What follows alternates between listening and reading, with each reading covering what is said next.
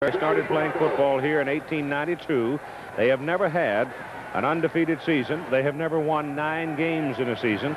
If they win this game today, they're almost sure to get, unless they totally collapse, a major bowl bid for New Year's Day. That pays in excess of $2 million. So in a sense, it's a $1 million ball game for them. And here's the kickoff to start the second half. It will be South Carolina receiving the ball. Raynard Brown. He's up to the 20 and comes to the 24, bounces outside, and he's still going.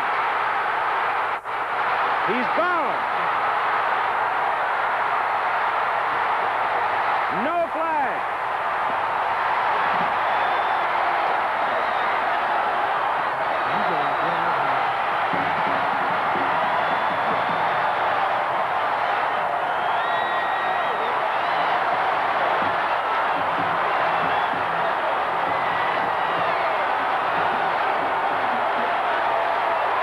It'll go in the books, 99 yards.